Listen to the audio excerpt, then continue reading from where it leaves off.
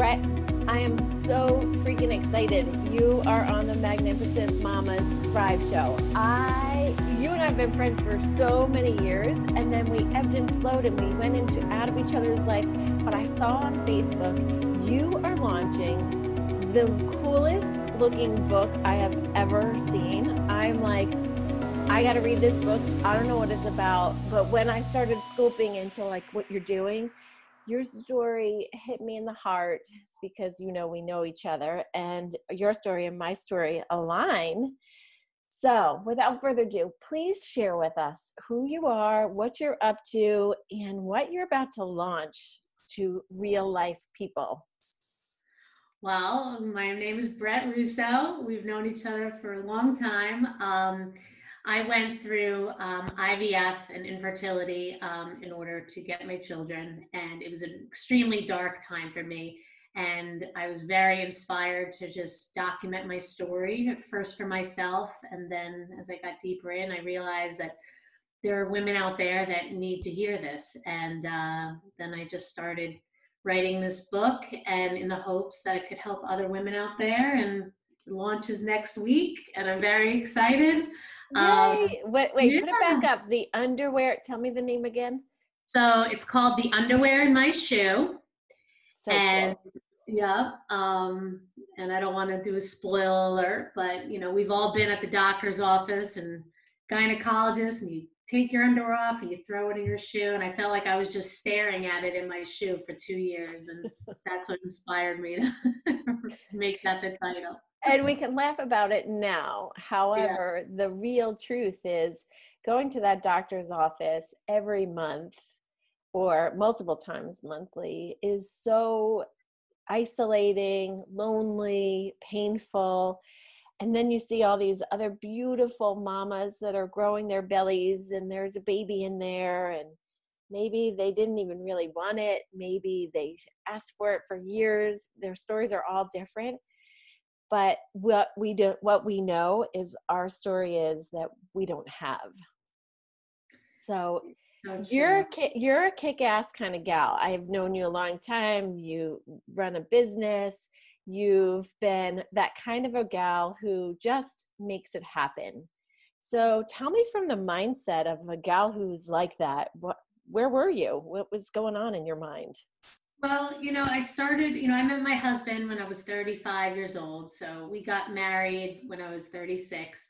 And we actually took a year off because I thought I would never have an issue having a baby. I mean, I was healthy. I was an athlete. Always, my menstrual cycles were on the dot. I mean, I barely, never smoked, not a big drinker. I mean, I never thought in a million years.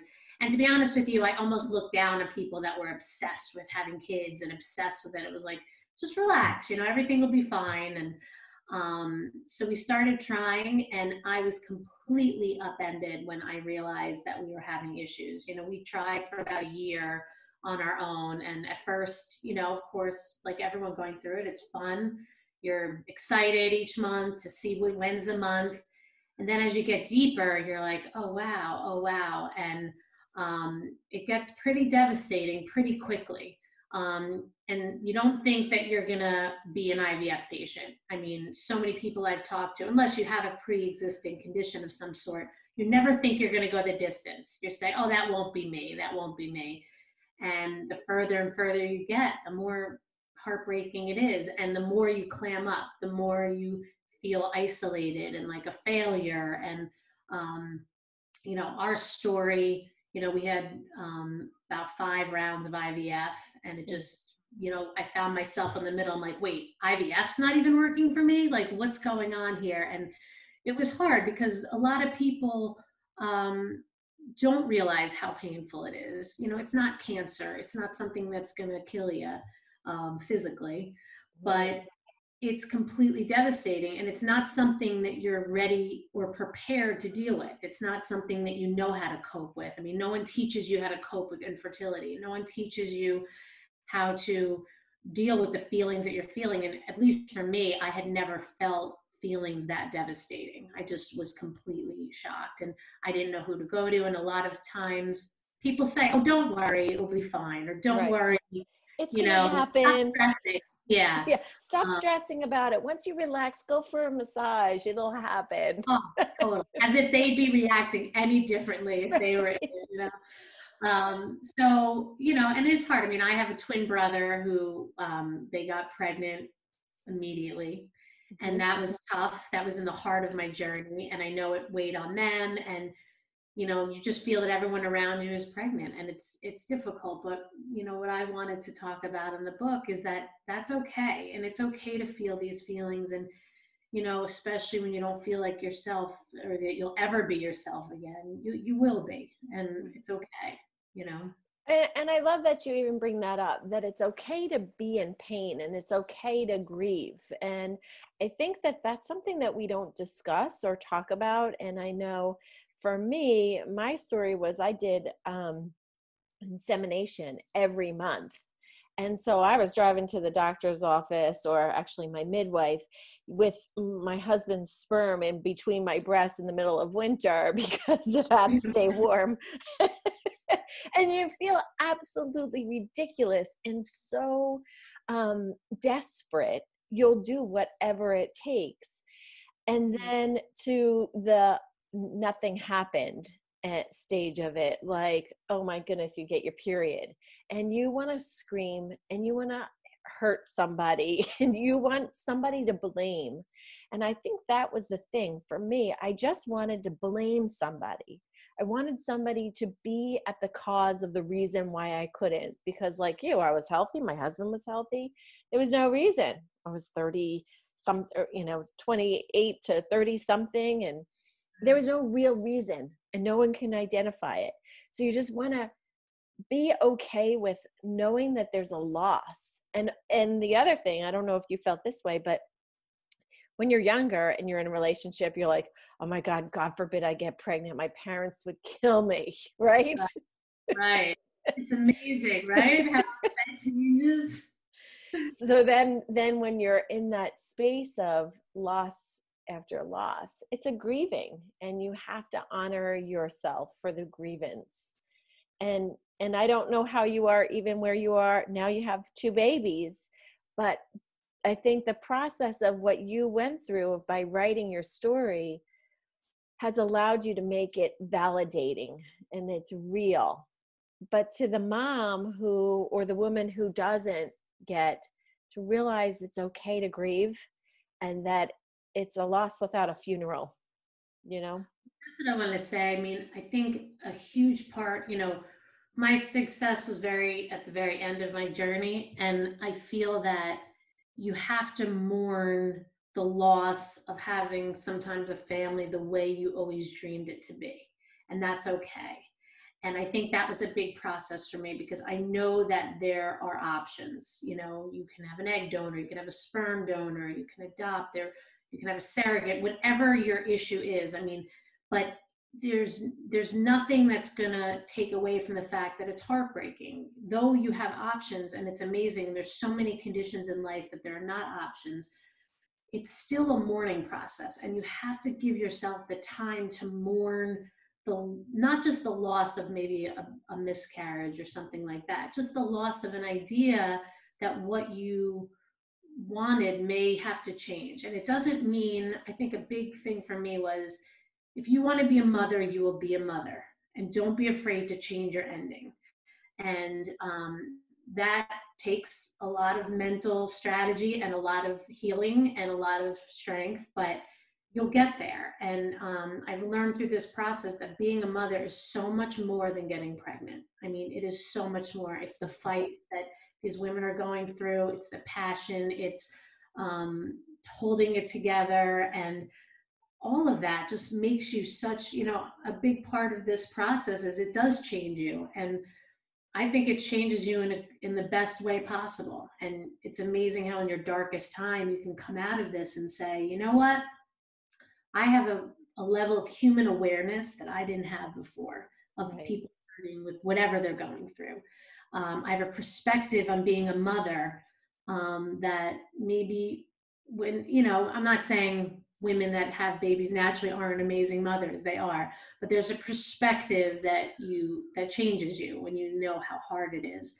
And all of those things just make you stronger. And I got to a point somewhere in my journey where I actually felt blessed that I went through it, because it really gave me so much strength that I didn't know I have, courage. And I feel like this was my why, to talk to people and say, it's okay to be grieving over this and let's talk about it. And you're not alone. And I feel very passionate about sharing my story, not because my story is so much worse than anyone else's. It's not. And I'm sure there's many women out there that have far worse than mine, but it's just, you're not alone. There's a sisterhood of women that know how you're feeling. And I also wanted to educate people that have family members going through it or friends. Like a lot of people have told me, I didn't know how hard this was. I had no idea what it was like, because it's a roller coaster. You don't go in there and get a baby. People just think, oh, freeze your eggs, get them, and then you get a baby. I mean, there's a lot of ups and downs, and Right.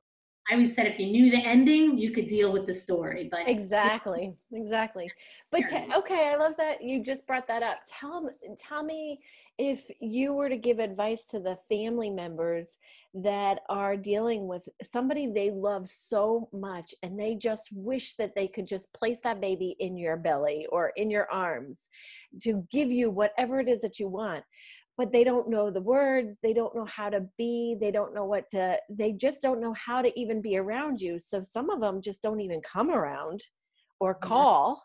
So what would you give that person? What advice would you give that person? Because I think that's really important too. that's huge. I mean, I think, the one thing I would say is, if you don't hear from people, they don't know what to say, it doesn't mean they don't care, to your point. It is a very difficult thing. Even going through it, it's difficult for me to find the words sometimes. But I think for people that know someone going through it, I think just don't tell them how to feel. Don't tell them it's going to be okay. Don't tell them things that you don't know. Like I've learned, even if it's someone that has a death of a wife or a father or something that I don't know about, I say, listen, I don't know what you're going through, but I'm here for you. Mm-hmm. And if you want to vent, and I'm here for you, and just show them that you're constantly there. And sometimes the process is long, it takes years, and don't give up on them.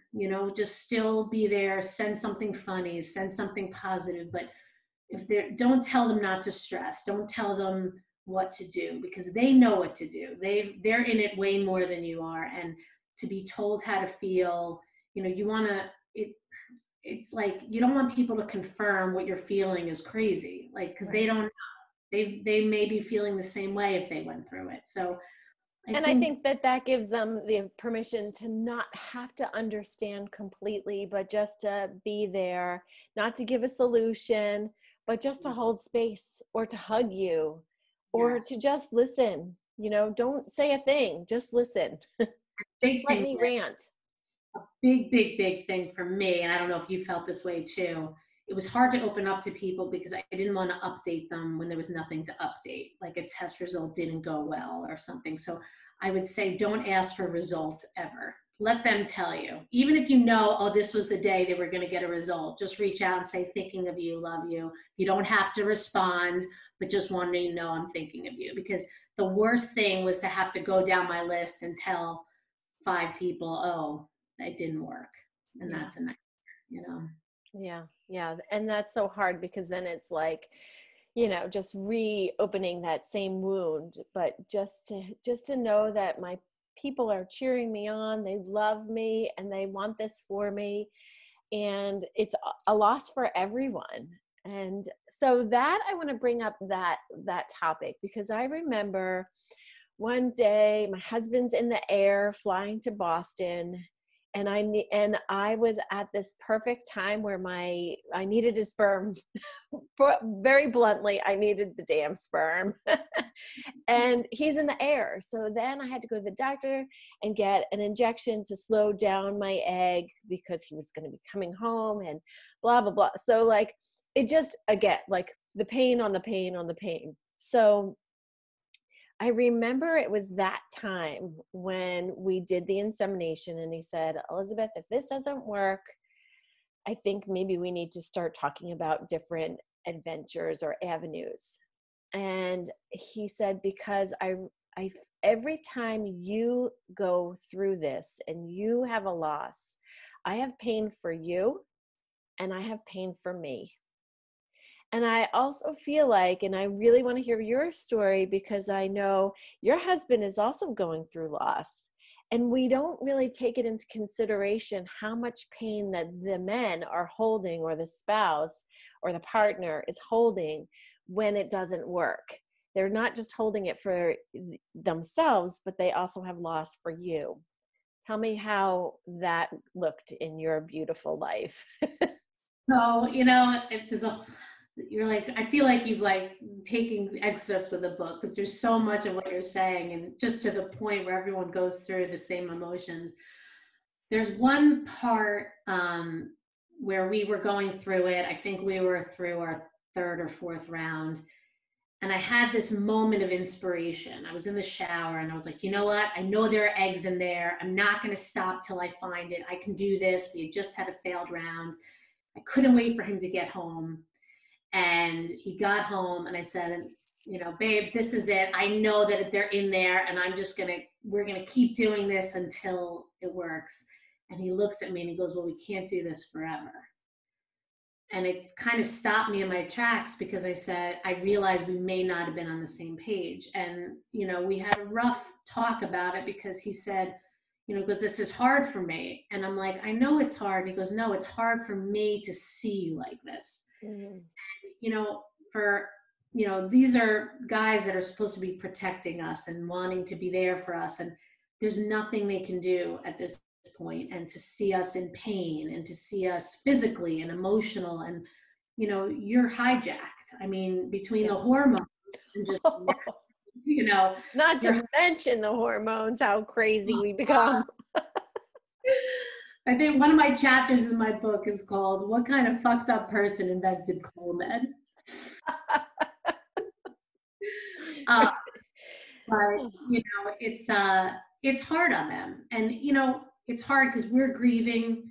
The way I always felt is like everyone's in fetal position, trying to deal with their own feelings, and you almost don't have I felt like I didn't even have time for his grief, and that's not good. You have to be there for each other, and it's hard. It's definitely hard, but the men kind of get thrown to the side because you think it's happening to women, but it's happening to the men too, and they take it differently. They want to be able to fix the problem, and they can't. Yeah. And I think, again, the pain looks different in everybody's lives. Pain looks different for men versus women. And we need to, especially as relationships or couples, partners, we need to understand that we are different and we are going to take the pain differently, but doesn't make it better or worse or less than or more than. Pain is pain, and we need to honor each other. And I think that's a part of what keeps people together, especially in times like this, because fertility could make or break a relationship, man. I mean, we were 7 years into marriage when we went through it, but a young relationship like yours, that one, it's exhausting mentally, physically, financially, and you then come out completely different because of the hormones. You're changing your hormones. So even your outlook might look different. Your body's going to change too. Did you notice that? Oh yeah, everything. I mean, to the point where, here you are, in my mind, I was living the fairy tale. I held out for the guy I wanted, and I found him, and life was great. I mean, and here I am, there I was a year later getting injections in the butt from him. And I'm like, this is not beautiful. This is not sexy. This is, I wanted to give him that. I'm like, I want him to be able to have that pregnant wife, and I couldn't give it to him. And it was absolutely devastating. And even seeing the results on the pregnancy test, seeing the disappointment in his eyes was horrible. And it's hard not to blame yourself and feel like it's your fault. You had said you were trying to blame other things. I just couldn't stop blaming myself. And I think that was a big part of, my second doctor is Dr. Scott at RMA. And we had a first sitting with him. And I kept asking him, like, should I do acupuncture? Should I have less gluten? Should I, all this stuff? And he grabbed my hand, my wrist very tightly and said, Brett, this is not your fault. I Mm. get you thinking about it because I think it was the first time that I realized like how much guilt I was holding on my shoulders. You know, you don't realize it when you're in it because you're in fight mode and trying to get it, you know, and you realize, wow, I've been blaming myself all this time, you know? Yeah. Yeah. And that's so detrimental to, again, your spirit, your soul. And then the soul or the spirit that your husband married, he's seeing somebody completely different. And that soul is in pain. And if you don't heal that pain, then you even rise up, like even that you have this baby. And this is what I noticed for us after I adopted, or we had went through our Russian adoption. I came home, I was still in pain, even though I had what I had and I got what I wanted. And I was so like, of course, elated being a mom, but I didn't heal my soul. And that's what I really love, you know, in the story of all stories, we all have to heal, because when you say it wasn't my fault and I need to nurture my girl, because my girl needs to understand inside she's still a beautiful being and she is worthy and she can accomplish a lot. So whether it happens or doesn't happen, it doesn't define you. It doesn't define who or how amazing you are, but you have to heal backwards. And all those months and years that it didn't happen, she just got depleted of her beautiful spirit. And I think then when you get to that place of being a mom, now more than ever, you need to heal you, because let me tell you something about motherhood. They don't up level you. Sure, this should be down. This peanut butter and jelly stinks. Like, okay. My husband said to me once, I think your IVF process is just God's way of preparing you for the misery of being a mother. And it's all funny and all good, but when you're going through it, it's so raw and so painful. And I so appreciate you writing this book and sharing your story, because I know you are one of those women who do make it look so easy on the outside, so naturally beautiful, so perfect, always wore the right clothes, drove the right car, just made that look like you had it all going on, Brett. And I think that I love you more than I did love you before. And I loved you tons. And I think that it makes my heart feel so open to see that in spite of looking like you have it all, and even when you had it all to the point that you felt like you didn't have it, you are still healing and rising up to become the woman that you're here to be. And because you are someone who people look up to, I think more you than ever, because people are going to listen and they're going to be felt heard and held and seen. And I think that's going to help our world heal a little bit more than it did yesterday. So thank you for being on the Magnificent Mamas Thrive show and sharing your book. Hold it up again, because I love the cover. It's so pretty. And we're going to make sure that we put the links to that and how they can get the book and even where to find you, because I'm sure you opening up is going to help people open up to get real with themselves too. Well, I appreciate that. And I appreciate being here. And, you know, it's a good thing when women band together. It's I remember when I was writing this, I had several arguments with my husband, because I said, if we're not real and vulnerable, it's not going to be authentic. You know, you can't pretend to be someone that people want you to be. You have to be real, or it's not even worth it. So whatever you're going through in life, you know, be real, because there are people out there hurting. Wherever you're hurting, whatever it is, there are people out there feeling the same way, and it will be better for them to hear what you have to say at your vulnerable moments than your non. So.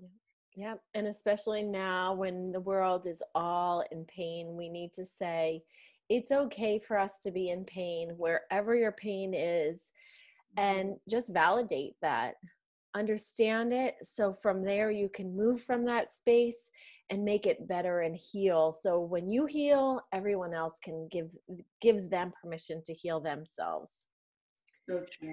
So tell me where we can find you. Where do you hang out? Where do I hang out? Do you have websites? Are you Yeah. on social? Are you on Instagram? Like, I haven't been out of my house. I'm a new mama. What are you talking about? My mama brain. I was like, where? I haven't gotten dressed up since this morning. Like, you don't know what's on. I've got slippers on. That's perfect. Love it.